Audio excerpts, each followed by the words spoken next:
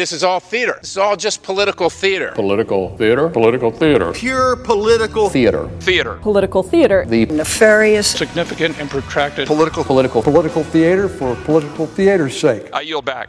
From Washington, this is Political Theater, Roll Call's review of the spectacle of politics on Capitol Hill and across the country. I'm Jason Dick.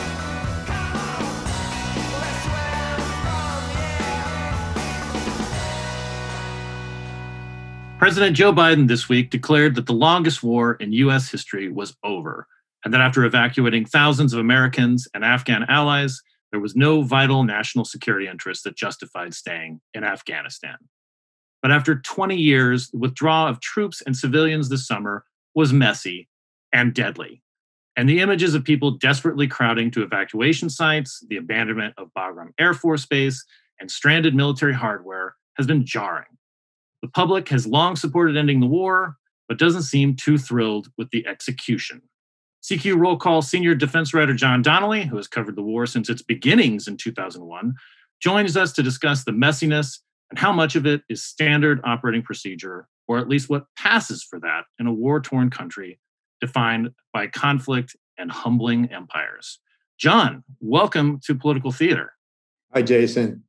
Hey, before we get started, I just want to play a clip of what President Biden said on Tuesday from the White House. It was a sort of a long speech in which he kind of got into, there was no ambiguity about how he felt about leaving. And he also talked about what he thought was a pretty good record for getting people out. So let's listen to that clip real quick.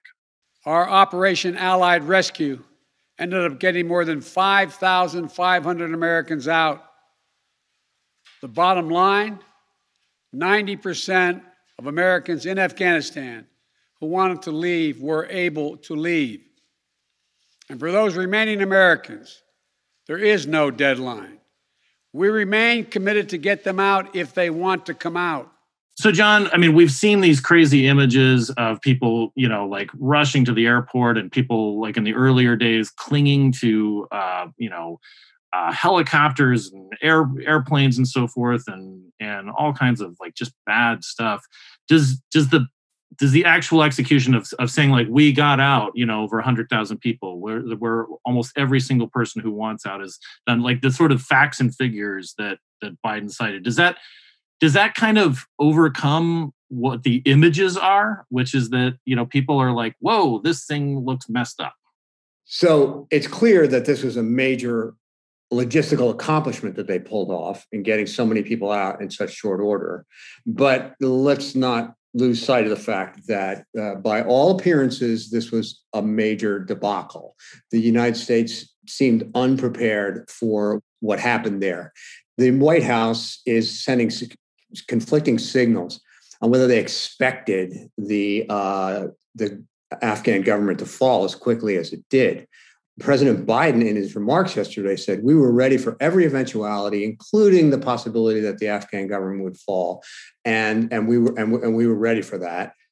Jen Psaki said pretty much the opposite afterwards. No one expected this to happen. This is the White House press secretary, right? Yeah, right, she did that right after the speech, in the press briefing right after the speech.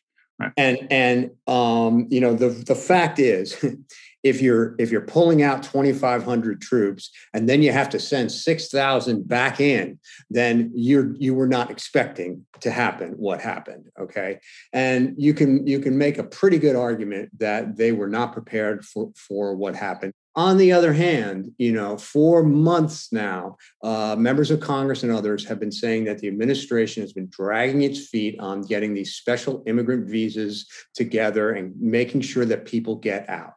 So in retrospect, it seems to me that setting a public deadline for getting out was probably not the best idea. And that the better approach would have been to say, we intend to get out this year on our own schedule when the time is right, and only after we have gotten all of our friends out. And so I think that would have been the better approach. And now we've left, maybe 100 or so Americans behind. But I've seen estimates of up to 100,000 Afghans that want to leave the country still, that are going to have a hard time getting out. There are supposedly, vaguely worded ways that we're going to try to, get these people out now, but it's going to be a heck of a lot harder now for them to get out. Now, about the deadline, the Trump administration had negotiated a deal with the Taliban in 2020 that would call for us pulling our military out, and the deadline that Biden was facing when he took office, that was set by the Trump administration, the Taliban, was May 1st. He realized that was not going to happen. That May 1st was going to be a far too much of a to hurdle to hit, and so he pushed it to August 31st earlier this year. And, kind of made a little bit of a deal about saying, like, this will be before the 20th anniversary of the 9/11 attacks, which is what led to the invasion of Afghanistan, to the search for bin Laden and so forth. But I mean, so you think that, like, these deadlines they did feel kind of artificial, but there was some, we did make a deal, right? I mean, like, we didn't know what the consequences of extending deadlines would have been, if the Taliban would have resumed attacks on American forces. We just don't know what would have happened if we would have pushed on these deadlines. Right. Okay. First of all, when Biden extended the deadline from May 1st to by 9/11 or August 31st, the Taliban didn't start attacking American troops, which they had stopped attacking American troops. We had zero casualties in American military personnel for, basically since the February 2020 agreement between Trump and the Taliban, which, oh, by the way, excluded the Afghan government. So they had stopped attacking us. They had stepped up their attacks on civilians. The war had become deadlier, outside our circle. The Defense Intelligence Agency did estimate that, if the Americans stayed on in Afghanistan, I think it's a safe bet that this is true, that the Taliban would have resumed their attacks, and that in order to protect against that, at least a doubling of the U.S. forces would have been required. So Biden is right that, the choice was not between, a happy continuation of our presence in Afghanistan and leaving. The choice was between a continued presence that would have had to grow and would have gotten deadlier, in the next year or two or three, and leaving. But I go back to the point that I think it's almost always a bad idea to set, calendar dates, because it gives the adversary, that he can set his timer on his watch, if he has one, or his iPhone, to, when they know Americans are leaving. It's just almost better. It's almost always better to keep that sort of thing, close to the vest. Is what we're seeing too, like, that Americans are not used to seeing this situation. We haven't been in a situation for a long time where we have left a theater of war. Again, we went in, almost 20 years ago, to fanfare and primetime speeches by President George W. Bush. And when we left, there was no moment on the USS Missouri, or at Antietam, there was this situation, and maybe it's just one of those things that we haven't seen this kind of thing before. And so it is jarring to see that, people talk about legislation being like a sausage factory. When you actually see it happening, it's really, it's kind of gross. Well, very few wars end as tidily as World War II did. Vietnam, for example, you had the famous scenes of Americans being lifted off the embassy roof by helicopters, Americans and desperate Vietnamese, just like we had desperate Afghans trying to leave this time around. So it usually is messy. I mean, now, it's so much more immediate because of, social media and cameras everywhere.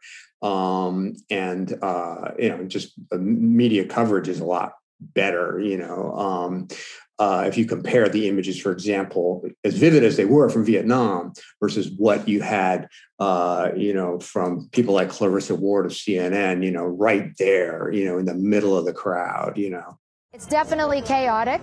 It's definitely dangerous. So in terms of the images, yeah, there's a different kind of effect. And Biden is correct when he says that, there's no such thing as a tidy end to a war, although, the signing on the Missouri comes close. But generally speaking, he's right. But that's exactly what you expect him to say if he's just screwed up the evacuation and the extraction of U.S. troops. That these things never end well. Well, that's true, but that doesn't mean that they can't end better, right? If you do the proper planning. It's not like we didn't know that there were tens of thousands of Afghans that wanted to leave the country who helped us, and many of whose lives would be in danger if the Taliban were to take over. And whether the Taliban took over overnight or over the course of 30, 60, 90 days or 6 months, it was probably going to happen, and we knew that. I want to just play a clip of George W. Bush, President George W. Bush in 2001, announcing, that we were invading Afghanistan and that we were going after Al Qaeda. On my orders, the United States military has begun strikes against Al Qaeda terrorist training camps and military installations of the Taliban regime in Afghanistan. These carefully targeted actions are designed to disrupt the use of Afghanistan as a terrorist base of operations and to attack the military capability of the Taliban regime. Biden keeps coming back to the fact that the goals that Bush set out were accomplished. We got bin Laden. We got bin Laden in Pakistan in 2011, but we basically, Afghanistan is no longer a terrorist haven. It may become one. We don't know, but there are other countries too that are vying for that.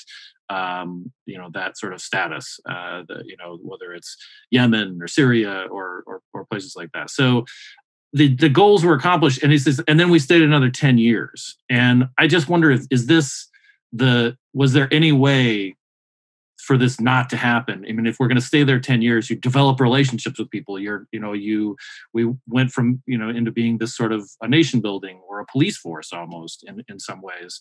Was there any way that we were going to actually get out everybody who wanted to leave Afghanistan? Because, I mean, let's face it, some people who maybe even didn't want to help us probably want out, right? Yes, absolutely. And then you were never going to get 100% of the people that you would have wanted to get out. So, perfection is not possible, but as many as possible is something that you should shoot for. In terms of the extraction of our friends.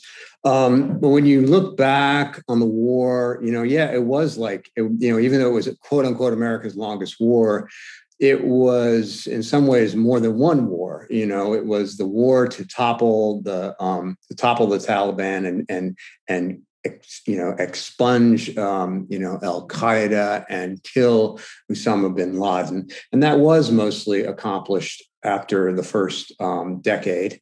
But then we did stay in the hope to prevent it from ever happening again, which, I mean, I thought at the time that talk about an open-ended, a recipe for open-ended, occupation. Well, when do you know that it will never happen again and it's time to leave, right? You don't. That was not a good goal to set. I understand the motives behind it. And we do have to worry today that the Taliban, when they take over, will soon be in charge of a failed state, which will be a perfect place for the next generation of terrorists to train. We do have to worry about that. But, as a matter of policy, the United States cannot, stay in every country, with the goal of preventing it from ever again becoming a threat. Now, in fairness, we had reduced our presence significantly. There was like 100,000 troops at the peak of this thing in like 2011, which was the year that bin Laden was killed. And then when they went down to 25,000 and 10,000 and 3,000. And the mission, instead of us, being right on the front lines, was to, quote, advise and assist the Afghans, to provide them to pay their salaries and provide them with training and equipment. So we had stepped back. it was a significantly less amount of money, from like 120 billion or so to 20 billion or less. So that's not nothing. But it was, it's true. We had, basically scaled this thing back. So that's why I say it was really not so much a 20-year war as, a couple of 10-year wars or a 10-year war and a couple 5-year wars or something like that. So it's definitely complicated stuff. Yeah. And speaking of complicated, like there's been a lot of attention about like the military equipment that we left behind and the abandonment of Bagram Air Force Base. You alluded to like, let's take Bagram first. I mean, Kevin McCarthy, the House Minority Leader, a Republican from California, said that we never should have left Bagram, but like there are consequences to if we wanted to have stayed there, right? Which is that we would have had to guard it and staff it, which would have meant thousands of people. So let's talk about that. Was it really feasible if we had negotiated a troop withdrawal to keep this real estate, kind of like we have in Guantanamo Bay, Cuba, or something like that? Okay, well, that gets back to setting a deadline, that of our own making, as to when we have to get out, and then that drives the need to reduce troop levels instead of keeping whatever troops you need to do the mission that you need. And you're exactly right that the problem of having to have a large number of troops to defend Bagram and that simultaneously defend the U.S. Embassy was the justification for not doing it, because we would have required too many troops. But that's only a problem if you set an arbitrary deadline to get the troops out, right? I think the better approach would be, as I said, to keep as many troops there as you needed to get the job done. The job being getting the people who helped us for the last couple of decades safely out of the country.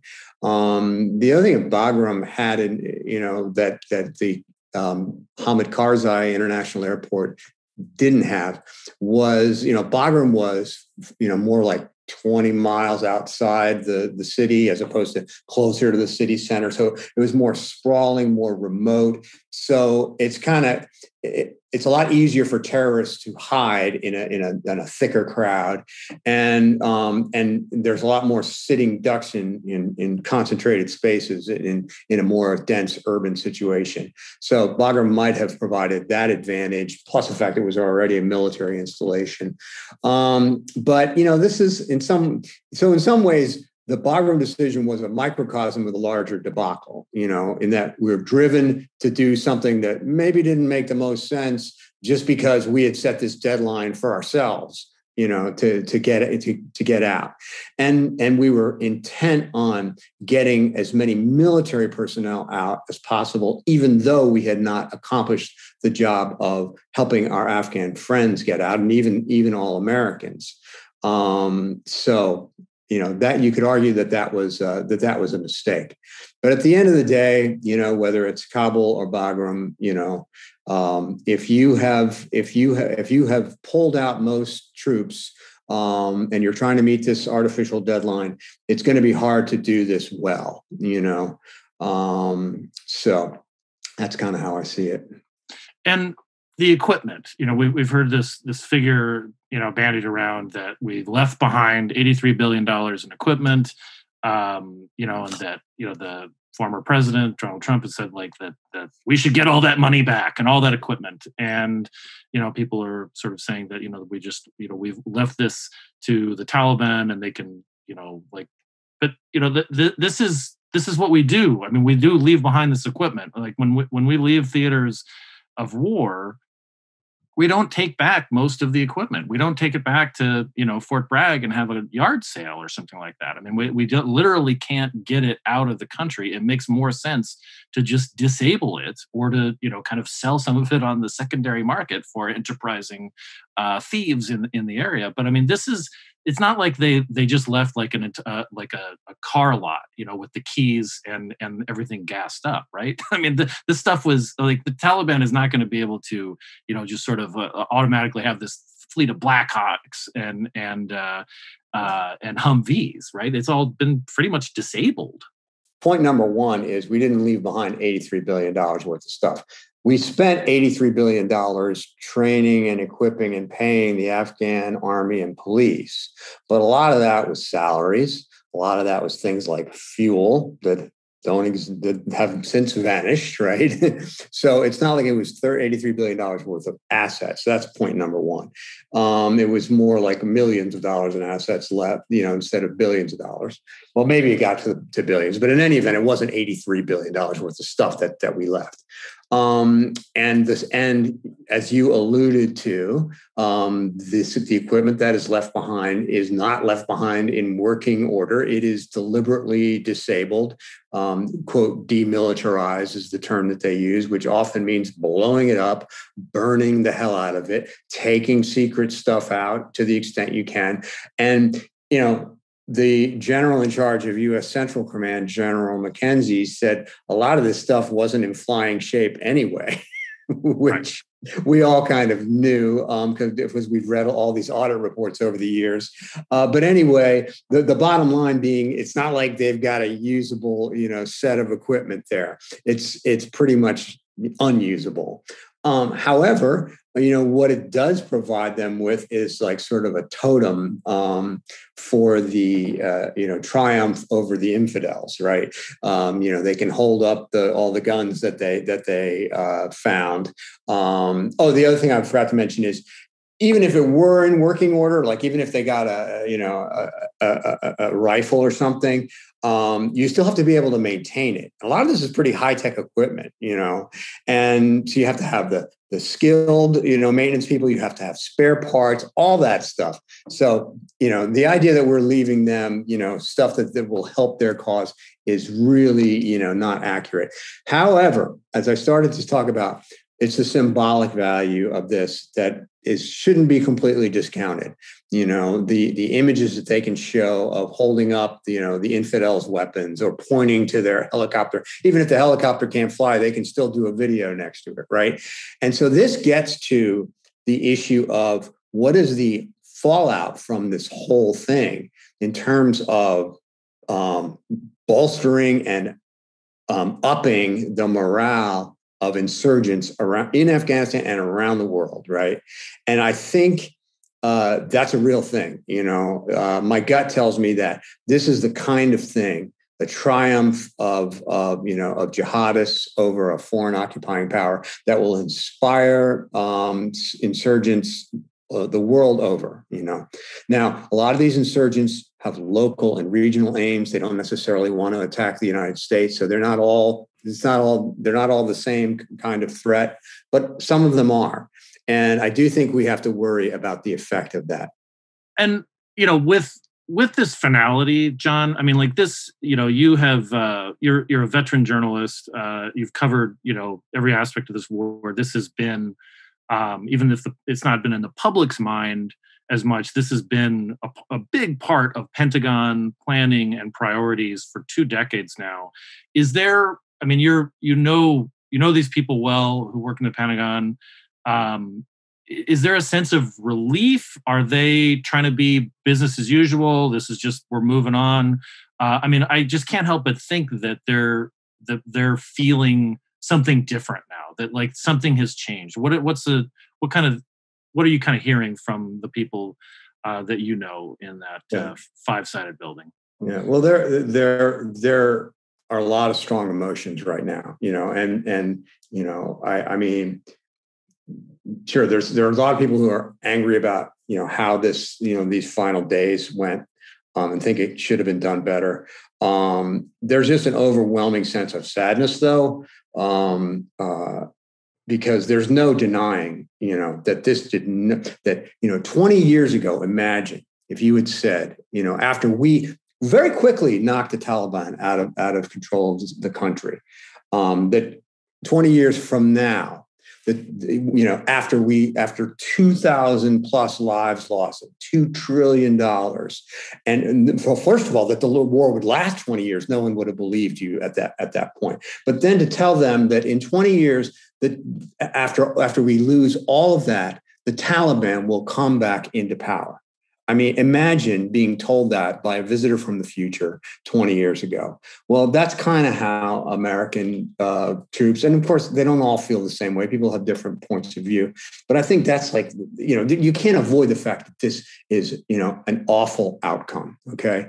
But I also want to say that, I think they recognize the reality that they did accomplish, in some ways what they set out to do, which was they were after Al-Qaeda, and they got Al-Qaeda. They got, there are very few Al-Qaeda left. Osama bin Laden is dead. So in that sense, they accomplished their mission. And it's not just the military that conducts wars too. It's a whole of government thing. So it's not like they deserve, blame for the way this has turned out. But the bottom line, they know this didn't turn out how they would have scripted it. And they cry for their family members and their brothers and sisters in arms.